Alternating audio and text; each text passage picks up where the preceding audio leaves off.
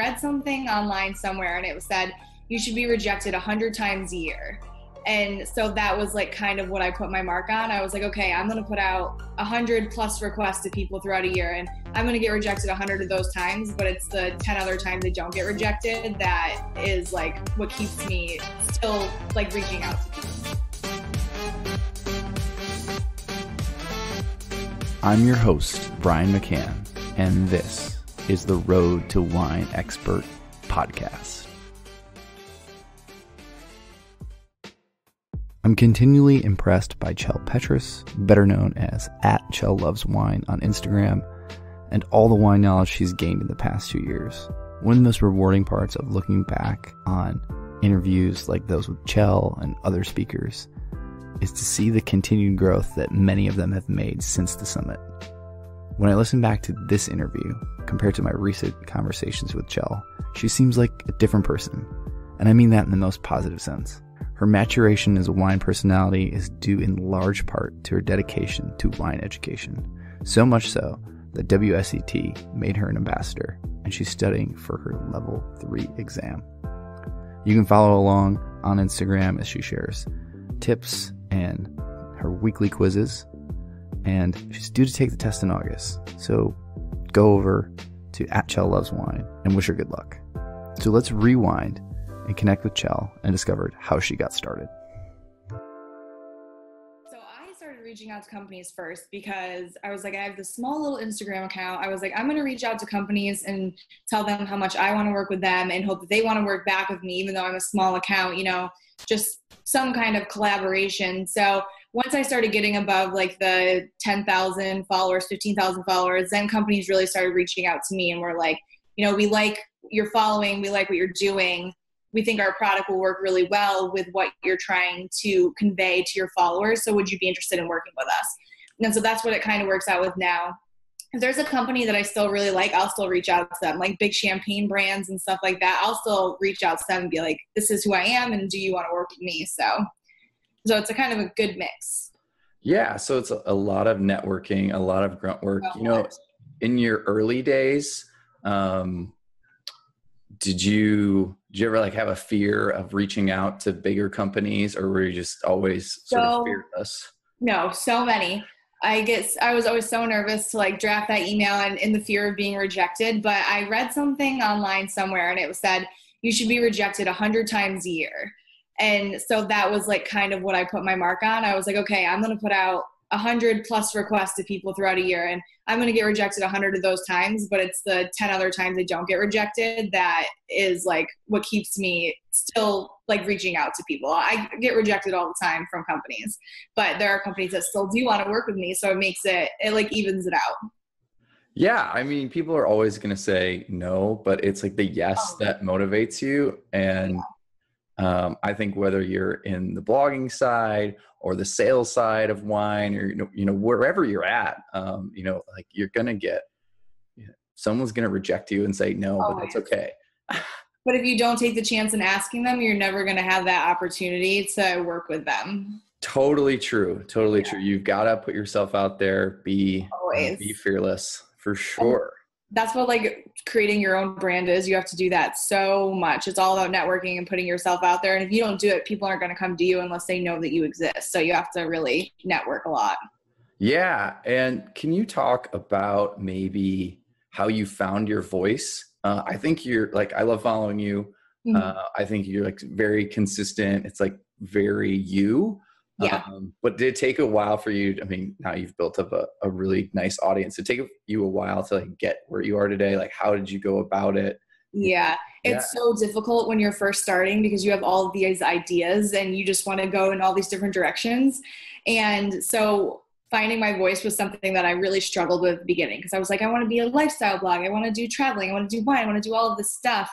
And then I was like, wait, you know, nobody's going to understand what you're trying to do. So I was like, let me focus on wine and let me focus on the people that I really want to connect with. And so that's what I work on catering my posts around, is like, would somebody who's like me like this post? So that's how I kind of tried to find out who I was. I was like, this is my audience. This is me. Like, are we both going to like this? And so I only try to post things that we're both going to like. And so that's kind of how I figured out like what I'm going to do. No, that's great. I think like, it's sort of like scratching your own itch, right?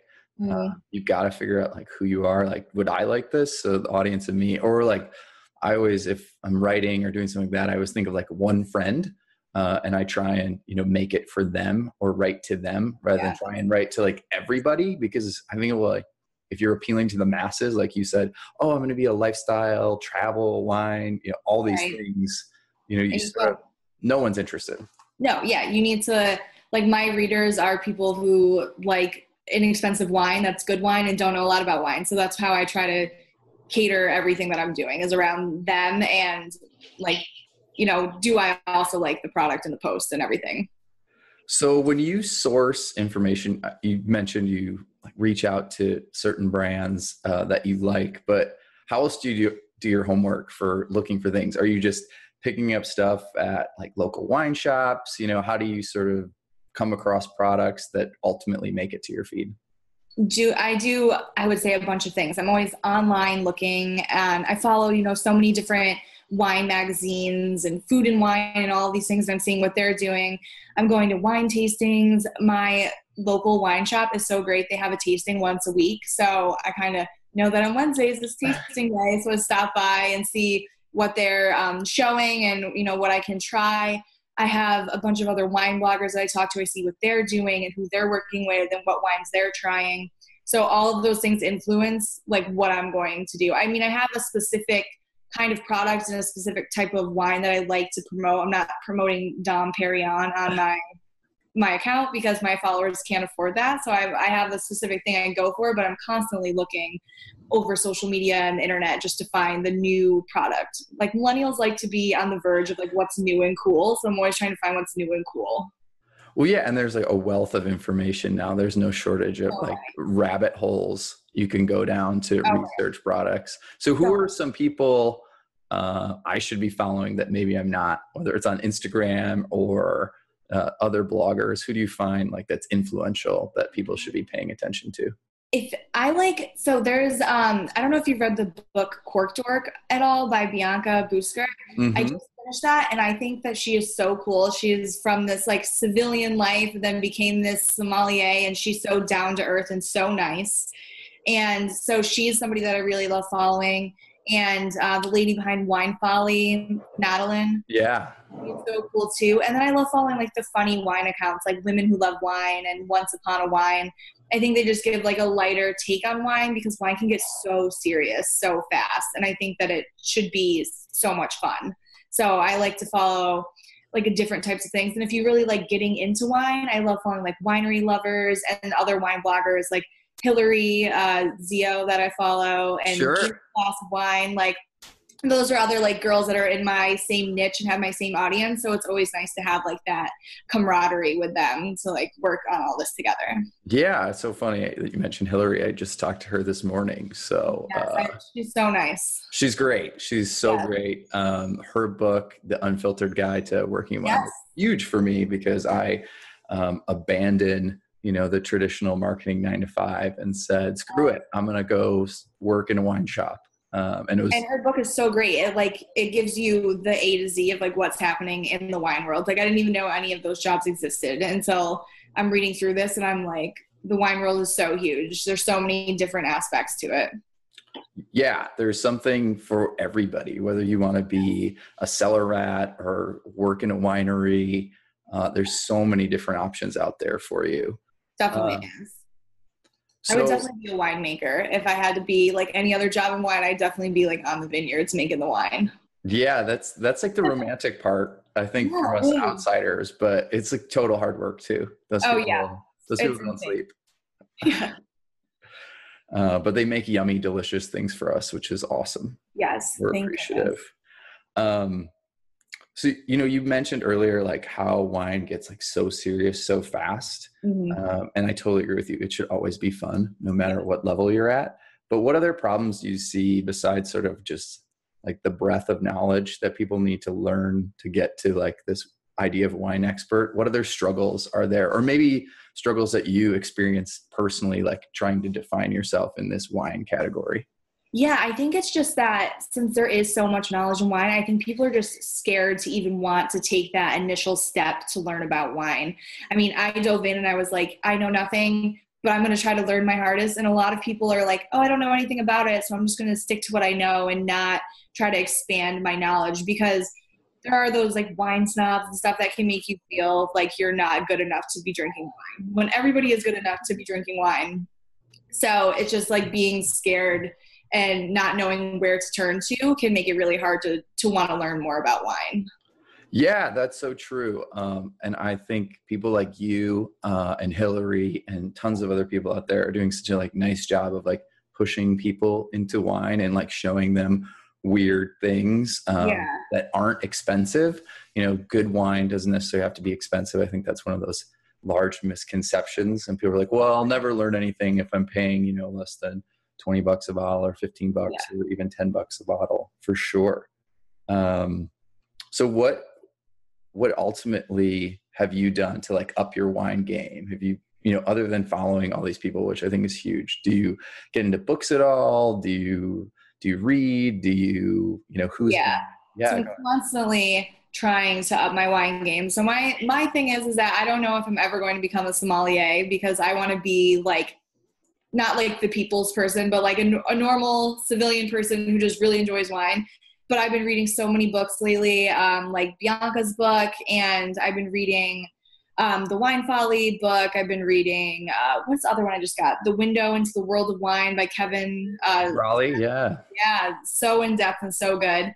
But I do that. I'm going to tastings all the time. I'm always going to events when winemakers are in town and they're showing us all these different wines that they have, trying to do side-by-side comparisons. You know, tasting wine is one of the only ways you can really learn about wine. Like, you can read as much as you want, but unless you're tasting wine and understanding how it feels in your mouth and all these different things, like, you're never going to actually understand wine.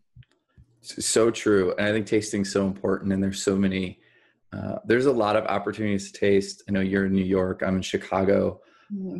But, you know, like putting together a wine group, getting some geeks together. Or, you know, I'm part of an Astoria wine club, and they meet once a month, and there's a different theme every month, and somebody cooks food and everybody brings a bottle of wine that fits the theme, and you just get an opportunity right there to taste 20 different bottles of wine that you wouldn't have gotten to taste by yourself. Yeah, it's huge. I think community is such an important part. And you mentioned like the studying thing too. Like, I know when I was studying, doing the intro and then the WSET too, you know, like you feel like you're alone on this island, especially like when you get in a book and you're like, am I like the only person who cares about the Loire Valley? Like, right. So amazing. And then you realize like there's this whole community out there. So, that, you know, connecting with people is just so important. It is. And the wine world is so big, and it's like so big and so small at the same time. Like there's so much knowledge and so many people, but it's also like such a small community at the same time. I feel like if you know one person who knows another person, it's just like that 6 degrees of separation in the wine community. Oh yeah. And it's, you know, people have run into everybody at some point. I'm sure like New York's even crazier, just in terms of how people, you know, network and know each other. But even here in Chicago, it's something I see all the time. And like here I am today, and then you're talking about Hillary and Bianca and like all these people, you know, everyone's connected. Yeah, they definitely are. Let me take a break from asking our guest some questions to asking you a question. Do you ever find yourself with a little bit of overflow? You know what I mean? Wines that don't quite fit in your fridge or on your wine rack, and you're like, ugh, where do I put these? I'd like to introduce you to a Vine Box, the German-engineered, stackable, portable storage solution, imported exclusively by Domain. Fit up to 12 bottles in a tiny little space.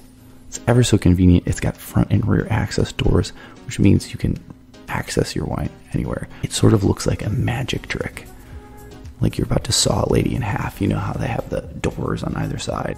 Well, don't worry, your wine's totally protected. It's not going to get sawed in half. So if you're interested in Vinebox and storing some wine, check out Vinebox at getvinebox.com. That's GETWE INBOX.com. And you can remember, oh, hey, he's not saying vine like where grapes grow. He's saying vine like a German would, because this is a German engineered product. So you know it's tough. Remember, go to getvinebox.com to learn more. If you were to start over, kind of like transitioning, is there anything you do differently?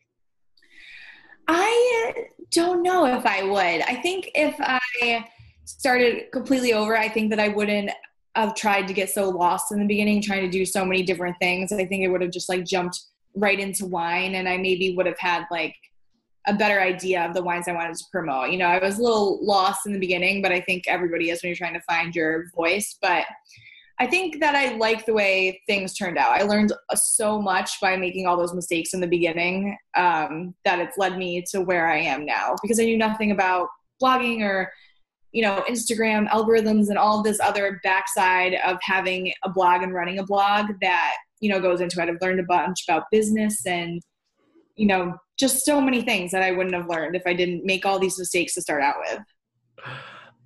So in the same vein as that question, what advice would you give someone who wanted to do exactly what you're doing?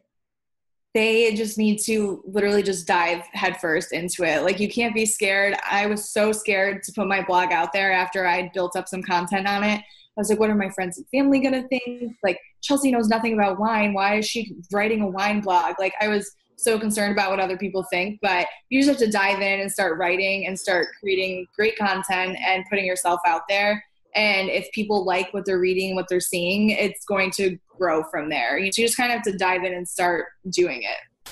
No matter if it's your blog or your Instagram or a Twitter or whatever you're working on, you just have to go for it. Can't be scared.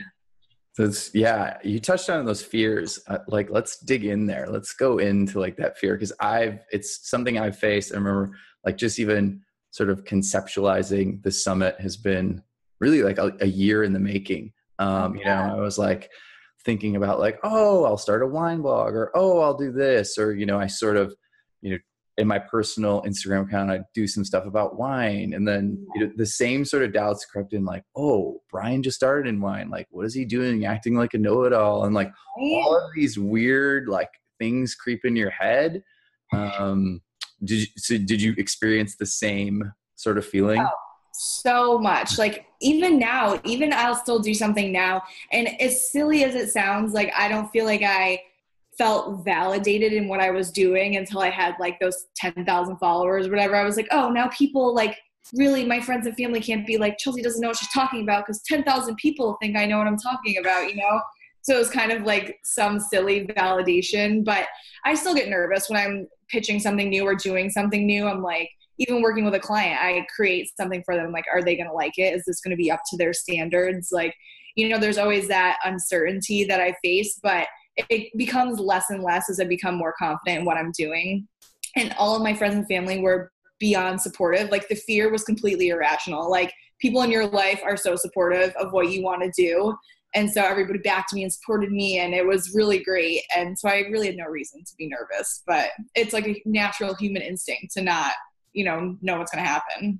Totally. It is. It's like, so when you get on like the other side of it, it's so silly and unfounded. But like the worst part is like whatever demons you conquer and like creating those first posts and second and third, like they're still there. They just like rear their head in a different way. You know, It's like, I'm still nervous talking to people. And you know, this is like the 4th interview I've done today, and I'm still freaking out inside. Yeah. It's always a little nervous. Like, I always get a little like my palms are a little sweaty, and like, I've done like interviews over Skype before, and I talk to people all the time, but like, you still get that little bit of like, you know, nervousness. It's just human nature. Totally true. It's just one of those things that like it happens. I think it's like that good mojo maybe when like you're onto something good, like it's that nervousness at the pit of your stomach. What sort of like beer, wine, spirits, what other things are you really into at the moment? I'm totally into rosé right now, obviously, because it's getting warm out and it's just like the perfect summer drink. Like, I'm a big red wine drinker. Whites are also good, but I'm mainly red wine. So I feel like rosé is like my white wine for the summer kind of deal. But I'm all about that. And I'm also a huge tequila girl. So tequila is always like my go-to at a bar if I don't want to drink wine. Yeah, right on. That's great. How do you take your tequila? Depends. Sometimes it's a shot. I really like tequila and ginger ale with a squeeze of lime. I don't know why. It's just like easy, quick, good to go. Nice. I think, if I'm at a bar and like I'm a little nervous about their wine program. Yeah, 'cause you never know. Like New York City has some like where all of like the people go and there's like 8,000 people in line and you're like, oh, I'll just get a glass of rosé. It's usually like been open for a little while. Yeah. Yeah, I know. I always go for something like in a bottle. Yeah, safest bet. That's why alcohol content, that it hasn't been touched with. It's like perfect safe bet. I can see the person physically open it and know like it's contained, which is always good if you're ever a little nervous. That's why I love wine in a can. Have you had any wine in a can? Oh my God. I'm about to film a video for my YouTube page this weekend on canned wines because they're like popping up all over the place now. Like I saw them a lot last year. Like one of my first blog posts I ever wrote was about single serving wine brands, and a lot of canned wines made an appearance, like the Underwood one, Babe Rosé, Drop, ones like that. But I'm actually filming like a video on like 5 of them this weekend. Oh, very cool. Oh, it's so amazing. And when you think of like a 12-ounce can, that's a half a bottle. So it's like perfect for BYOB. Yes, it's so good. Like everywhere but the car. That's my only recommendation. Yeah. No drinking and driving. Exactly right. Support that. I will send you a couple of my favorites. I don't know if they're available in New York, but I'll drop. Yeah, let me know because I've only picked up a couple for my video so far, so I have rooms to add. Cool. So you said you had to support a family and friends. Is there any one person in particular who was super influential to your life and wine career as a blogger and Instagram queen? I would say that there, if we want to go 2 different ways, I would say that in like the wine world, that Madeline from Wine Folly has been such an inspiration to me. I have not personally met her, but I've chatted with her on Instagram before, and she's just so like just going for it. She wrote a great book that explained wine in such a simple way, which is really what I'm trying to give to my followers. So she was like a good guide as to how I was trying to find my voice. And wine is such a male dominated world, and she's like this kick-ass woman like doing all of these amazing wine things and has a great following and a great book and a great company. And so I think she's super awesome. And if we want to go the other way, I would say that my boyfriend and my mom and dad have been super supportive. What was the last great glass or bottle of wine you had?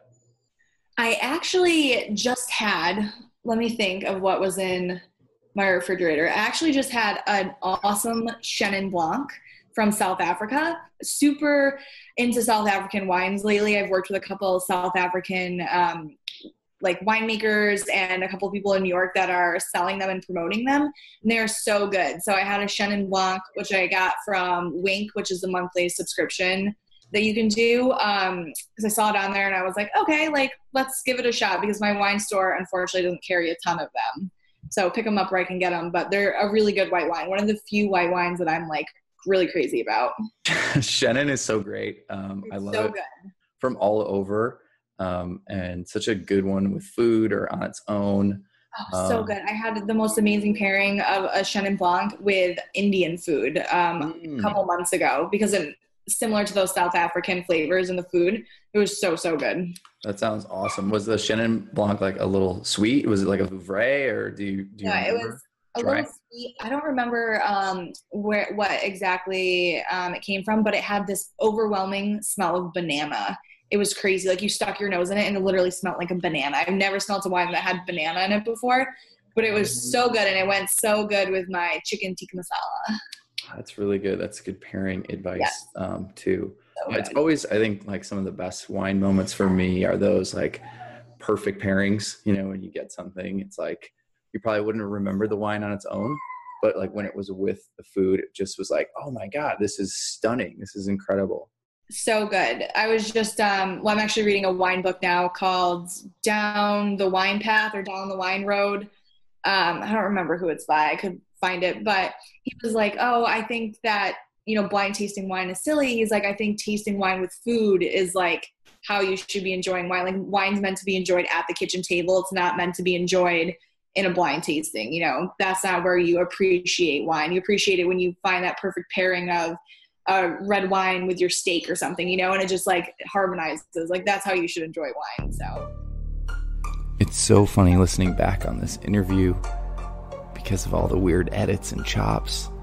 And then I remembered, oh yeah, when I was doing the summit, I had a puppy. She would bark and yelp and interject herself on interviews. And interestingly enough, when I recently caught up with Chel, I was taking my dog Goose for a walk. I'm so grateful for Chel's patience and understanding during the whole interview debacle that was. But we were able to get some pretty decent tape.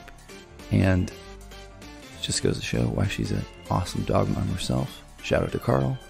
And why she's a perfect ambassador for people learning about wine. Because let's be honest, the struggle is real.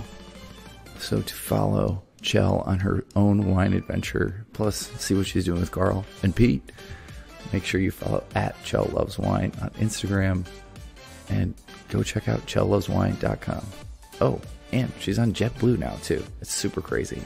And to learn more about the other antics that Chel is up to, go to theroadtowinexpert.com/Chel-Petras and you'll see an update on what Chel has been doing in the 2 years since we last ran into her for a formal interview. Also, thanks to my podcast manager, Talia Goodman, for pushing me to publish, reminding me of deadlines, and making the podcast a priority. Thanks to Domain for sponsoring this episode of The Road to Wine Expert. Domain is the nation's largest network of wine storage facilities. But they don't just store wine. They can help you in every step of your journey as a wine collector. That means shipping, receiving, importing, organizing, selling, storing, and protecting. Speaking of protecting, Domain offers 2 amazing storage products, Domain cardboard boxes and VineBox, a stackable, flexible wine storage solution. For more information on both those products, you can go to domainstorage.com. They're also available for purchase on Amazon. You heard lots of amazing music on this episode of The Road to Wine Expert. Those sweet, sultry backing tracks are courtesy of several artists who produce their music for free with the Creative Commons license. Links to the music so you can use them in future projects on YouTube or your own podcasts are available on the website roadtowinexpert.com. Thanks everybody, and we'll see you next time.